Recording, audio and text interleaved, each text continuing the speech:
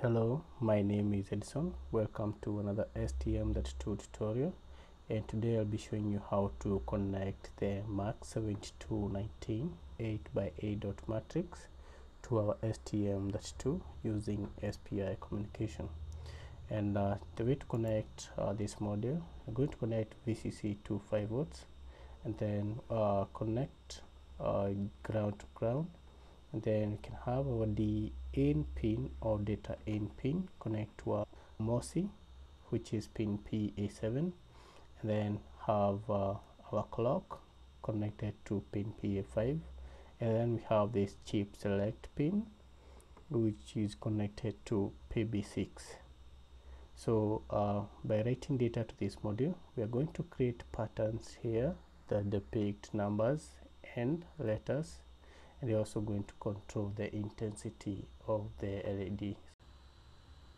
So let's now create our STM32 project. Go to file, new STM32 project,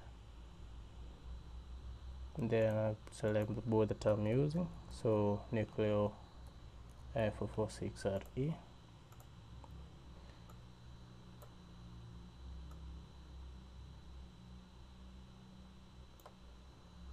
So click the board,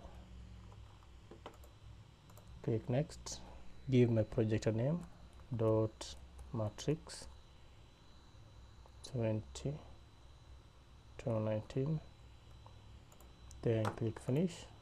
Then the first thing that I'm going to do is clear the pinouts, then go to system core under RCC, enable the clock source from the ceramic resonators.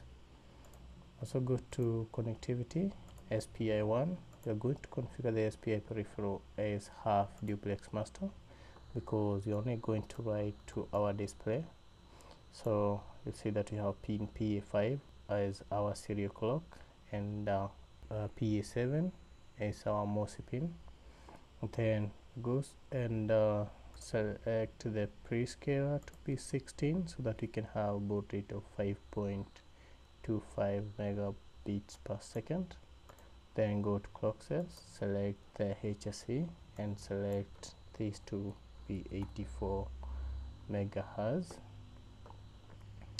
So then from there, go and select our PB6 as output, and going to label these as our chip select pin, and then let's generate code. So then go to source main.c, and I have developed a library for this module, so go ahead and add the two files to our project. Then come here in user code begin includes, and I include the max17.h, and if we go to that header file, you'll find that there are two functions. The init function that is meant to initialize our Max72 module. Then come here, you'll find that there are commands that you're supposed to send so that we can initialize the module. So these are the commands, and maybe you can have a look at the datasheet, and you'll find we have commands that we need to configure. So it is clearly stated here that on initial power up, all control registers are reset, so the display is blanked, and therefore the Max7219 enter shutdown mode. So you have to program this display driver prior to display use.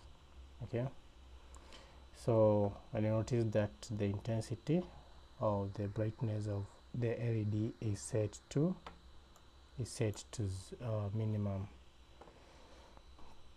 So you have to configure the decode mode, and in the decode mode you see that we set these to no decode for digit 7 and 0, and you can see here the explanation is that when no decode is selected, the data bits D0 to D7 corresponds to the segment lines. Then from there we have the intensity. So for now you can set the intensity from 0 to F, but now it is set to minimum, so that will work fine. So for the scan limit, we're going to work with from 0 to 7. So we are going to write 7 to this register B, and then for the shutdown register format, you're going to write normal operation, and then you're going to set the display mode to normal operation also. So we find that we have these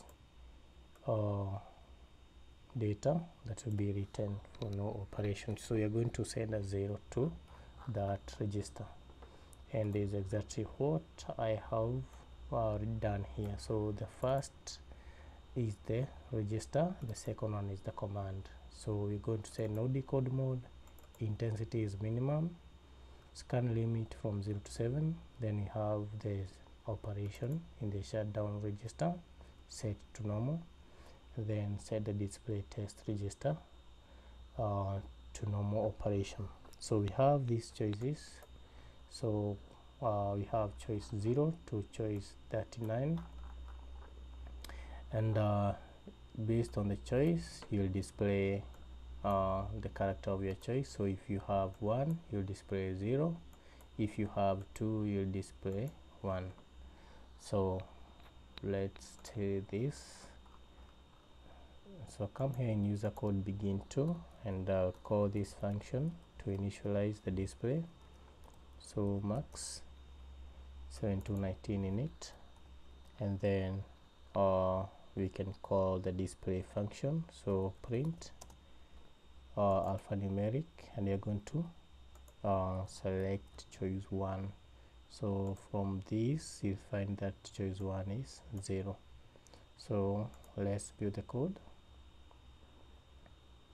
and then let's download the code to our board.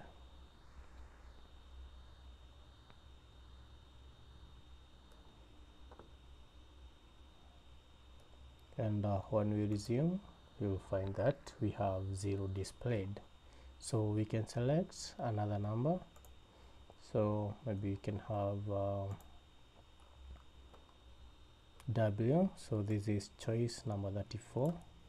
So if I make this 34, let's build and download the code to our board.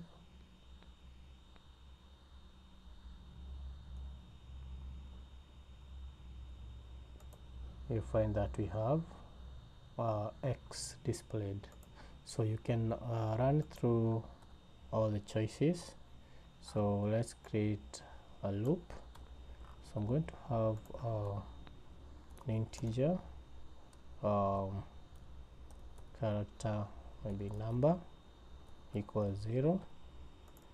So, and we say come here to user code begin 3. So we say 4, character number equals 0. Then we have to go to until it is 30. So the numbers are 30, 39. So 39, then increment by 1, and then you're going to print choice number or character number, and then you're going to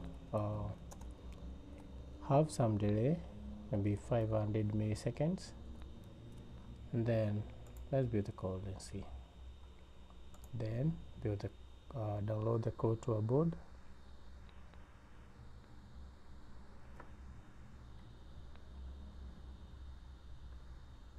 Then resume.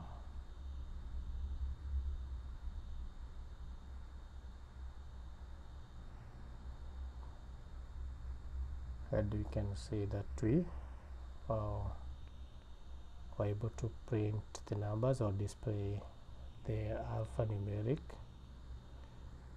And then the last pattern that I had created, so you can also create your own patterns. So for the intensity, I set to minimum. Let me go and set it to maximum, and to do that I'm going to set this to F in the intensity register.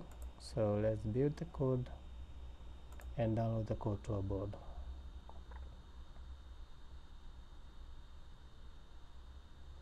And then let's resume. You find that